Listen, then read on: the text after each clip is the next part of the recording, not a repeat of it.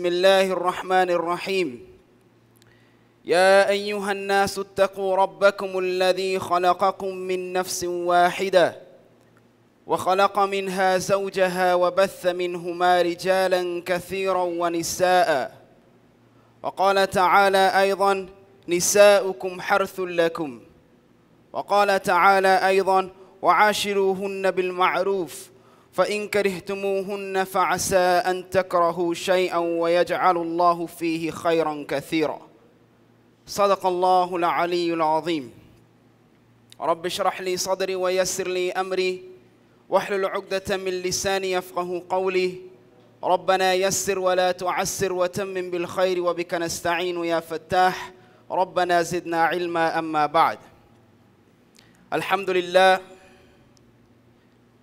we praise and we thank and glorify Allah subhanahu wa ta'ala the magnificent, Rabbul Izzah, that Allah subhanahu wa ta'ala who is that one who can claim power, that Allah subhanahu wa ta'ala who is the one in reality who has power.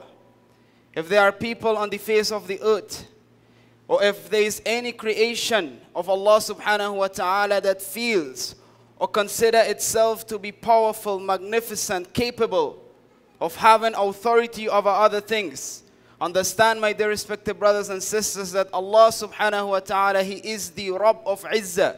He is that Rabb and that King who gave these things and these people that power and that ability. And that same Allah subhanahu wa ta'ala is the one who can remove it and will remove it whenever He wishes. So we praise and we magnify Allah subhanahu wa ta'ala because He owes to be praised. My dear respected brothers and sisters, when Allah subhanahu wa ta'ala, He created mankind, He created one man. And that man was Adam alayhi salatu wassalam. He created him by himself. Adam alayhi salatu wassalam was in Jannah, and he found that the other creations that were around him were not of his kind. There was some creations made out of light, like the angels. There were inhabitants in the Jannah, but there was no creation that he could have seen that was exactly like him, blood and flesh, a human being. And my dear respected brothers and elders, Allah subhanahu wa ta'ala, He created mankind with desires, He created mankind with wishes, He created mankind with needs. And naturally, Adam alayhi salatu wassalam, my dear respected brothers and sisters, naturally in his heart, he started feeling a need for a companion. He started feeling within his heart that he was lonely, that he had no one to share with, no one to live with, no one to reside with. So therefore he makes dua to Allah subhanahu wa ta'ala, and he expresses this to Allah, "Oh Allah, I am in need of a companion." As Alama ibn Kathir radallahu ta'ala anhu, he mentioned in his book of Qasasul Anbiya, that Abdullah ibn Abbas radallahu ta'ala anhu, he describes as to how Allah subhanahu wa ta'ala fulfilled this dua for Adam alayhi salam. Where Adam alayhi salatu was salam, he was sleeping. And while he was asleep, Allah subhanahu wa ta'ala, from his left ribs, Allah subhanahu wa ta'ala, He created another creation, another human being. So Adam alayhi salatu was salam, he wakes up and he sees this creation sitting at his head. And he asks, "What are you?" So she replies, "I am a woman." Thus Adam alayhi salatu was salam, he asks her, "Why are you here for?" And she replies to Adam alayhi salam, "So that you may live along with me." Immediately the angels, on seeing this, and as if we recall, there is a story where Allah subhanahu wa ta'ala wanted to prove to the angels that He knows and they don't know. And thus Allah subhanahu wa ta'ala, He teaches Adam alayhi salam the name of all the different things. So the angels immediately asked Adam, "Do you know her name?" And Adam alayhi salatu wasalam said, "Her name is Hawa." So from this time, my dear respected brothers and elders, these are the parents of mankind.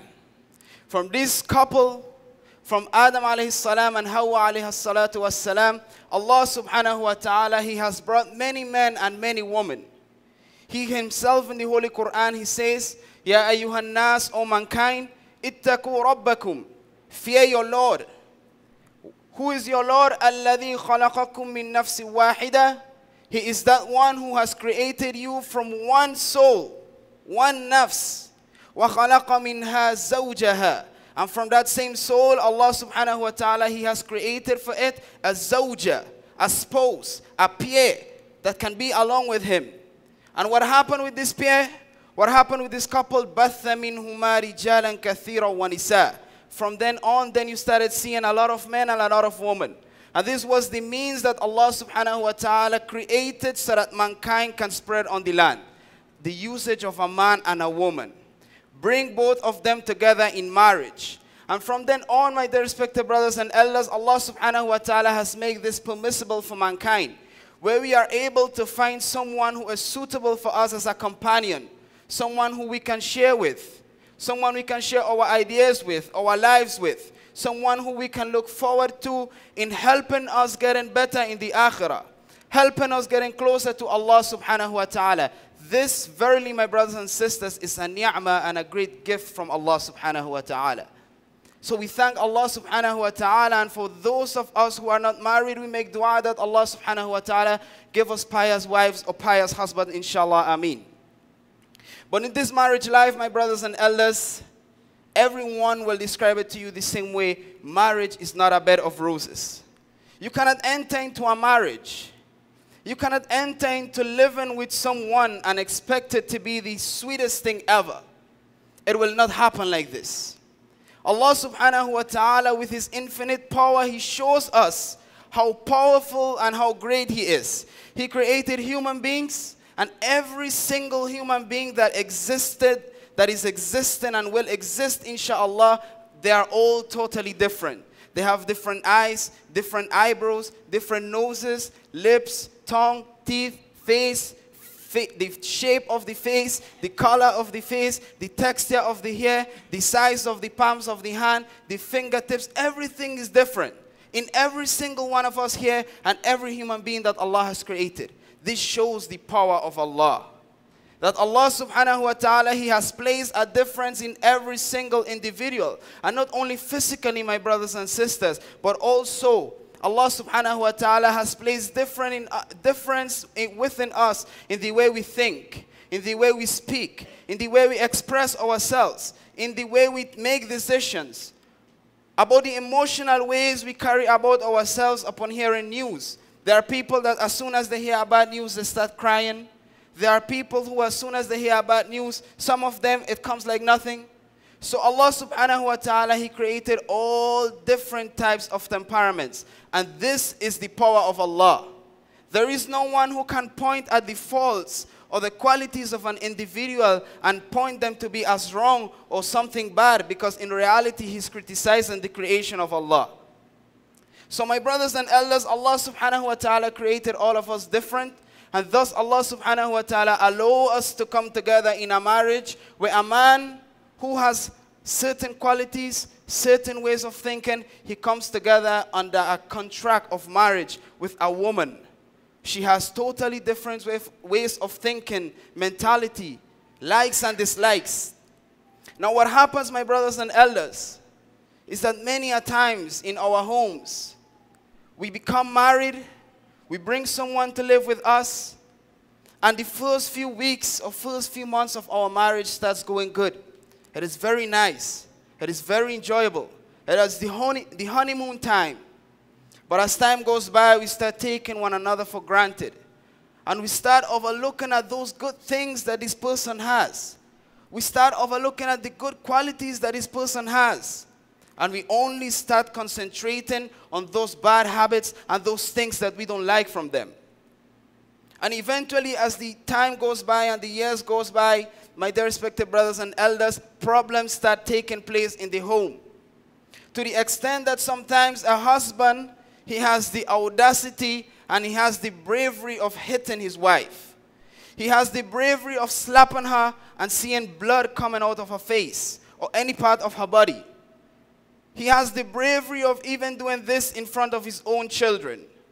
He has the bravery of doing this in front of the people outside to show that he is man. Wallahi, my brothers and elders, this is not allowed in Islam.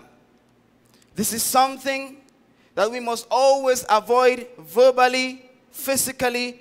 We must never let anyone commit this kind of actions. We must never let anyone hit his wife or treat his wife like she is a dog on the streets, in the public, or even in the house. Allah subhanahu wa ta'ala has given us a responsibility. And that responsibility is not taken by physically hitting your wife to be able to apply a rule in the house or explain something in the house. This is not proper. When we look at the life of Nabi sallallahu alayhi wa sallam and the Ummahatul Mu'mineen, the Azwajul Mutahharat, the mothers of the believers, the wives of the Prophet sallallahu alayhi wa sallam, they also had misunderstandings, my brothers and elders. We are not saying that the Prophet sallallahu alayhi wa sallam, he was sinful or he used to fight his wives. Na'udhu billah. We are not saying that. We are saying that they also had misunderstandings. What proves this is a hadith that is mentioned in Bukhari, where the Prophet sallallahu alayhi wa sallam, he says to Aisha radallahu ta'ala anha, he expresses to her that, "Oh Aisha, I know when you become upset with me. I can sense it." Imagine this is the Rasul of Allah telling his wife this. "I can feel when you are angry with me. I know it." And he expresses how. He says, when you are upset with me and you take an oath, when you are happy with me and you take an oath, you say, "Wa Rabbi Muhammad. I swear by the Lord of Muhammad." But when you are upset with me, you take an oath, "Wa Rabbi Ibrahim." You say, "I swear by the Lord of Ibrahim." And thus, that's how I know when you are upset with me. Subhanallah, even Rasulullah sallallahu alayhi wasallam and his wives had the little reefs. None of us can negate these things. They were also human beings. Aisha radallahu ta'ala anha, she says to the Prophet sallallahu alayhi wasallam, "O Rasul of Allah, your name leaves my tongue, but the love that I have for you doesn't leave my heart." This is the reply of Aisha radallahu anha. What do we learn from this, my brothers and elders? Is the approach of the Prophet sallallahu alayhi wasallam. Is the akhlaq of the Prophet sallallahu alaihi wasallam. When you look at the Prophet sallallahu alaihi wasallam way of being around people, there wasn't anyone who could have complained on him and said that the Prophet sallallahu alaihi wasallam spoke harsh to them, or that the Prophet sallallahu alaihi wasallam hit them, or that the Prophet sallallahu alaihi wasallam reprimanded them in a way that then make them feel ashamed in front of the entire congregation. You will never find this in hadith. You will never find in hadith the Prophet sallallahu alaihi wasallam hitting even an animal, even a donkey. You will never find in hadith the Prophet sallallahu alaihi wasallam hitting or beating any one of his wives or any one of his children. This was his character. He was a person who was very patient. And we claim to follow Muhammad sallallahu alaihi wasallam, but what happens is that we only follow Muhammad sallallahu alaihi wasallam in the things that we want to follow him. These are the things, my brothers and elders, that we must look forward in following the Prophet sallallahu alaihi wasallam. In our everyday lives, how do we live with our family? This is something that we must always look into. Look into the seerah. Ask the ulama. Allah subhanahu wa ta'ala, he says in the Holy Quran, فَاسْأَلُوا أَهْلَ الذِّكْرِ إِن كُنْتُمْ لَا تَعْلَمُونَ.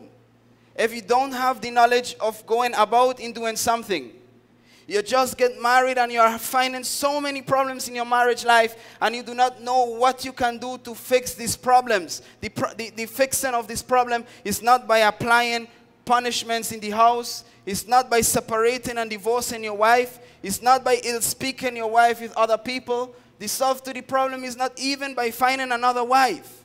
You need to go to the people who has the knowledge, the experience, the time, who will be able to help you and aid you in these problems.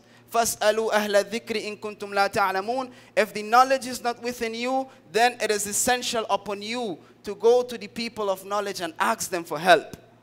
I mean, I am only 1.5 years married. What kind of advice can I give you all about marriage? Majority of you have kids that are probably older than me. But in reality, this is Islam, my brothers and sisters. Allah subhanahu wa ta'ala, he says, and this is very interesting, an ayat in the Holy Quran. Allah subhanahu wa ta'ala, he says, وَعَاشِرُوهُنَّ بِالْمَعْرُوفِ. When you are living with your wives, you live with them in ma'roof, in peace, in harmony, in goodness. This is in reality the way you're supposed to live in the house, in goodness, in ma'roof. And Allah subhanahu wa ta'ala says something that is very interesting. He says, وَإِن كَرِهْتُمُوهُنَّ. And if there is something that you dislike from your wives, فَعَسَى أَن تَكْرَهُ شَيْئًا وَيَجْعَلُ اللَّهُ فِيهِ خَيْرًا كَثِيرًا. Then understand that probably you dislike it, probably you hate it, probably you don't want it anymore. But Allah subhanahu wa ta'ala probably has placed in it great amount of goodness. Subhanallah. Who has more knowledge than Allah? Whose knowledge can ever come close to the knowledge of Allah? No one. So Allah knows. He knows in reality that there are things that we will dislike. He's saying it in the Quran, you will dislike things. But you don't know. You don't have the knowledge of the goodness that Allah subhanahu wa ta'ala has placed in this person for you.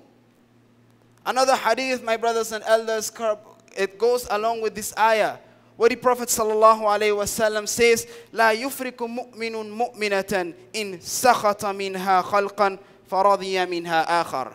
This is something that is very interesting. The Prophet sallallahu alaihi wasallam, he says that the mu'min, a believer, he should not harbor enmity for his wife. He shouldn't hold ill feelings in his heart for his wife. There are things that we see sometimes that our wives do, or the wives, we see things that our husbands do. The Prophet ﷺ says, do not allow ill feelings to grow in your heart and remain there for that person. The Prophet ﷺ, he tells us why. He says, if he dislikes something in her, then surely, understand, then surely he will be pleased with another quality of hers. So yes, my brothers and elders, we will find those things that we don't like. But in the long run, if you look at things, at the qualities that she possesses, in reality, we will realize that there is great benefit in our wives. There is great benefit in this person that we have chosen to live our lives with. So my dear respected brothers and elders, it is a message for myself. And it is a message for every single one of us.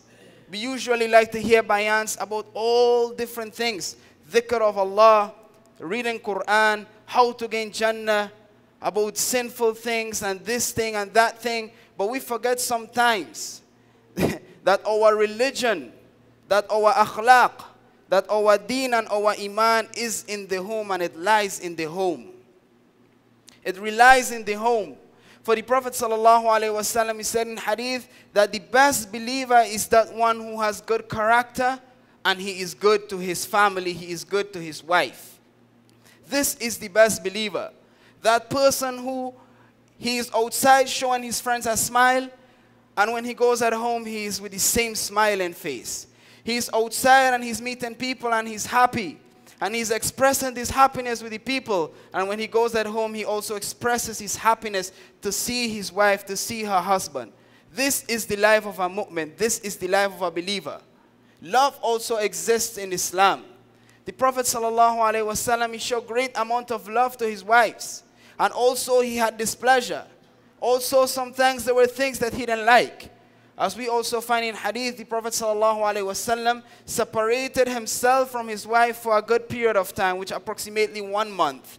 But we will never find that the Prophet ﷺ, he went on to anything further than this, like divorcing his wives or beating his wives. My dear respected brothers and elders, this is something that we must be careful with. This is something that we must always warn people against and speak against, the ill treatment of our wives and our husbands in the home.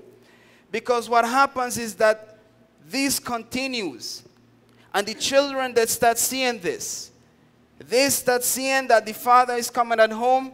He is angry because the food is not hot. He is angry because the food was not prepared on time. And he starts insulting. He starts telling his wife words that the child will find that my own parents are telling me not to use these words, but daddy is still calling mommy those same nasty words. We will find this. And children are very smart. Do not get it twisted. Children are very smart. They will memorize and they will pick up on things that you cannot even imagine they would. And when they get older, this is the same exact example that they will follow, my brothers and elders. And we don't want this. We want to straighten things in our house, inshallah, so that our generation, inshallah, can be proper followers of Islam. We want to make our wives the madaris of our children, the madaris of our neighbors. People can look at them, people can look at our family, they can look at the way we live, they can look at the harmony that is within our marriage, and they can take us as examples. They can point out fingers at us and say, I want my marriage to be like this brother and this sister. Because you can see them that they are struggling for the akhirah. You can see that they are wanting to get closer to Allah. You can see that they are aiding one another in gaining Jannah and gaining paradise. And this is where we're supposed to concentrate.